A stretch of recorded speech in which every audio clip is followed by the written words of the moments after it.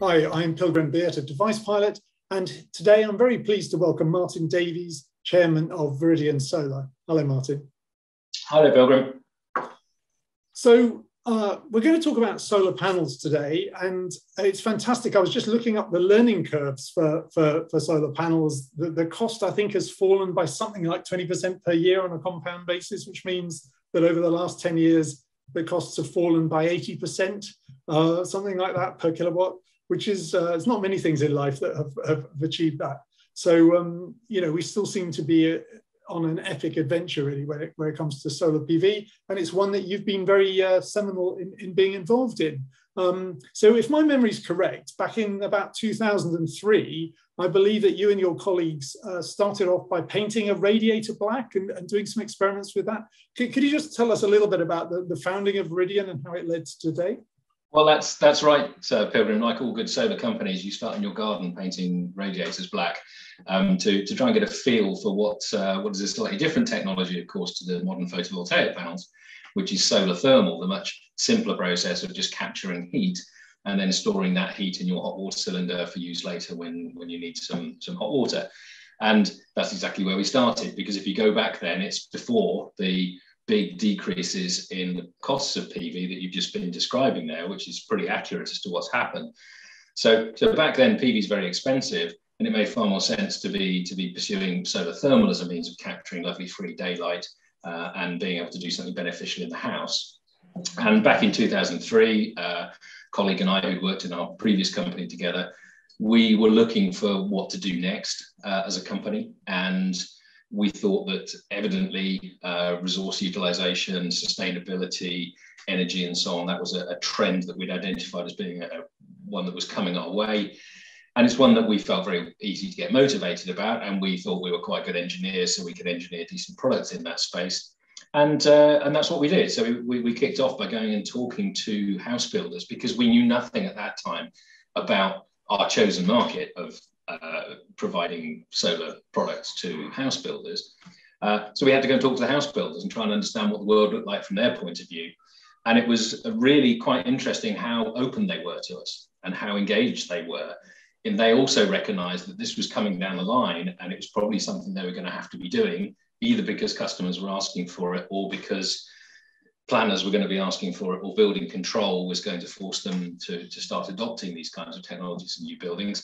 And therefore, they were quite excited to be able to engage with someone who was going to provide them with a piece of equipment they could use, so that they could help shape it, give us an idea of how it would work and fit into their build program, the kind of costs they were going to look to incur for that kind of thing and find it acceptable, all that kind of game. And it was really great. So off we went, and we designed our first solar thermal panel specifically for the new build sector. So the rules are kind of slightly different. You can put it on a house and on a roof while the house is being built, not after it's been built. And that changes the way you can solve some of the engineering problems to make it stay on the roof, integrate it into the house, make the plumbing connections and the electronic connections and so on and so forth. And off we went, and it all went very, very well. And I remember visiting your facilities not long after that, and it was full of wonderful, you know, big panels being engineered and manufactured and moved around in this great big sort of warehouse operation. I mean, it's proper real physical engineering. You don't see a lot of that in the UK, but it was really, really fun to see that. And that's one of the things that we've always enjoyed. You know, it's been one of our axioms, really. We want to make some real physical stuff. It kind of cuts across the grain, if you like, of some of the Cambridge companies that are very much about knowledge and about non-hardware solutions and what have you. But for us, that's quite important. We've got to get our hands dirty. So absolutely right. We had some big machines, and we had some big presses, and lots of guys going around with boiler suits on and making real stuff, and then boxing it up and selling it to people. It was very exciting. So what then? That was about thermal initially, but then PV came into the mix. That's right, and we followed that transition as well. So once the prices of PV started to come down, as you've already mentioned, we were then being asked for an equivalent product to our solar thermal panel, which was a PV panel. So we then started making some PV panels, which were a match to our solar thermal panel, so a physical size match, could use a lot of the engineering technology that we got right for the solar thermal panel to apply to the PV panel. And then be able to offer both side by side. So if you needed a bit of PV and you needed a bit of solar thermal, they looked the same, they sat side by side on the roof, they integrated in exactly the same way, they shared a lot of common components. And that began to pick up and gain some traction with an extra string to our bow, if you like. But the really transformational thing that came was that at about that time that we started moving into PV, first of all, the government decided to stimulate the PV market through the feed-in tariff, so a means of rewarding people for adopting PV and generating their own electricity. It wasn't specifically just PV, it was also about other renewable technologies such as small-scale wind turbines and so on, but PV ended up being dominant there. So that was accelerating the adoption of PV, though largely in the retrofit market, which is not where we were just into new build. But nevertheless, the whole market began to grow and everyone begins to benefit from that and what goes on around it. It meant it was very frothy for quite a long time. So there were lots of, every man and his dog became a PV installer. They all very quickly went off and got certified because there was a quality management scheme, if you like, for it, the MCS. So every man and his dog was doing that. Every product was MCS certified. So they were largely good installations, but an awful lot of froth going on. And at the same time as that came out, and it turned out to be a pretty generous scheme, the price of PV started to come down, which is a global market. It's a global commodity. So it's not something that we as a company drove, and it's not something that the UK drove in terms of reducing prices. It was a global thing. The Chinese in particular became very adept at large-scale manufacturing at very low cost of the raw silicon, the lamination plants, and all of the various processes in making them. And lots of nations around the world, as well as the UK, saw this as a means of solving some of their future energy problems. So we then began to ride that wave. And with prices coming down very rapidly, with a generous feed-in tariff, there was a huge amount of adoption, a massive bubble, if you like. So the government then realised that it didn't need to be quite so generous with its stimulus and began to withdraw the feed-in tariff. To the point where nowadays there is no feed-in tariff. The feed-in tariff finished a few years ago now. By which time, with the reduction in price of PV, the solar thermal product effectively became redundant, because for the same money that it would cost to build a solar thermal product, you could buy some PV products and plug them into an immersion heater, which every water cylinder house is sitting at the bottom of it anyway. So the solar thermal product kind of withered on the vine. And with that, unfortunately, the large portion of our manufacturing operation in the UK also just shrank. And in the end, we stopped doing our manufacturing of solar thermal in 2017, so 5 years ago now. And since then, we've been exclusively a PV company. And that has continued to grow, which has been great. Great. So, I mean, in terms of costs, I can see that the sort of material costs and the component costs have been falling sharply, but presumably installation costs have been fixed or even rising because of the manual element. I mean, is that why you've focused on building integrated, so that you can sort of amortize the labour that's up there anyway, putting tiles on roofs and so on? I mean, is that the logic behind that? Really, the logic for going to new build was recognition that this was something that new build was going to have to adopt, and that when large house builders start to adopt that kind of thing, they have a bit of inertia about them. But once you've got them going, and once you've got them realizing that actually it's pretty straightforward, it's fairly low risk, then once it's in, it's probably in for good. And the direction of travel of building regulation is really only in one direction. It will be driving lower and lower energy consumptions, lower carbon footprints for dwellings, and obviously better fabric and all the other bits as well. But once you move in that direction, you know which direction it's going to go in. So not surprisingly, every time there's a change in building regulation, the rules get a bit stiffer, the targets get a bit higher. And that generally means that you have to adopt a bit more PV on your roof. And the old days when we first started, we were only having 1 or 2 panels on the roof, which is really rather silly. It's now half a dozen panels. It's now actually quite a significant array. I was going to ask about that actually, because I mean, as soon as you have solar PV yourself, you look for it everywhere. And thanks to your kind of technology, it actually is becoming harder to spot now because it's better integrated with the building. But even so, I can't help but notice that a lot of modern builds still seems to have remarkably small amounts of PV. As you say, they'll have 1 or 2 panels. And I kind of think, well, for the effort and cost, surely I just cover the roof in panels. Why not, sort of thing? And especially now that energy prices are rising so sharply because of events we all know about, it almost feels like beyond the regulatory requirements and the box ticking that the builder might want to do, I mean, I just, on consumer programs and so many things, stuff, people are now talking. The guy that delivers me fish every week was talking the other day about solar panels and heat pumps to me. I mean, it's the zeitgeist, and people seem to now really be interested in to understand the economics of it and think of it as an investment. And if you've got 10K sitting in a bank account, it might actually be a useful way to spend that money over a certain time frame. So do you think there might be a driver to the point where people will start to really maximize the amount of PV on their roofs? I think that might come, Pilgrim. It's not absolutely clear that it will, because the house building industry has a little bit of decoupling. And what I mean by that is that the company making the house is never going to occupy the house, and their business model is very much focused around that. What they do is they identify sites, they go through all the regulatory stuff, they get the planning permission, they build the houses, they maximize value out of the plots that they've got for the benefit of their shareholders. It's what they have to do as a company, and they're very, very good at that. And they do that by recognizing also what is it that people want, and of course, what can people afford as well.